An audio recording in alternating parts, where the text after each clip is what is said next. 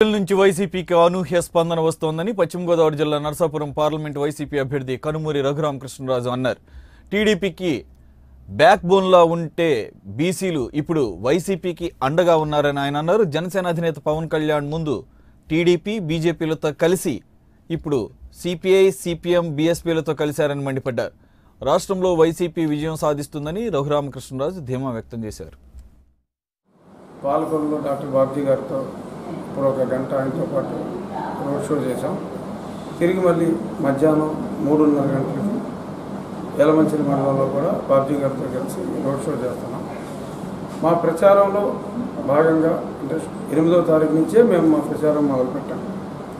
ప్రజల నుంచి ఊహించిన దానికన్నా కూడా ఎంతో అత్యద్భుతంగా స్పందన వస్తుంది. ముఖ్యంగా ఎప్పుడూ సపోర్ట్ చేసే సామాజిక వర్గాలే కాకుండా బీసీ సామాజిక వర్గాల్లో చాలా పెను మార్పు సంభవించింది. ఎవరైతే ఇన్నాళ్ళు తెలుగుదేశానికి బ్యాక్ బోన్గా ఉన్నారో ఆ బీసీ సామాజిక వర్గం ఆల్మోస్ట్ 90% ఇప్పుడు వైఎస్ఆర్ కాంగ్రెస్ పార్టీని సపోర్ట్ చేస్తుంది.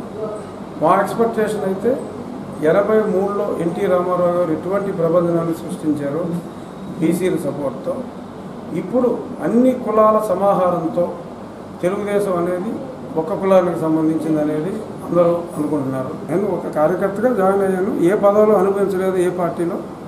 మనసుకు నచ్చక బయటకు వచ్చి మళ్ళీ నా సొంత గూటికి నేను చేరుకున్నాను. ఇటువంటి పిచ్చి పిచ్చి మాటలు ఏది రాష్ట్రాల మధ్యన మనస్పర్ధలో తీసుకొచ్చేది ఎంతో సఖ్యతగా ఉన్నారు మీ సామాజిక వర్గం వారు, అన్ని సామాజిక వర్గాల వారు ఇక్కడ ఎటువంటి ఆరమరికలు లేకుండా మళ్ళీ దయచేసి ఇటువంటి కులాల చిచ్చు రాష్ట్రాల చిచ్చు దయచేసి రేపొద్దు.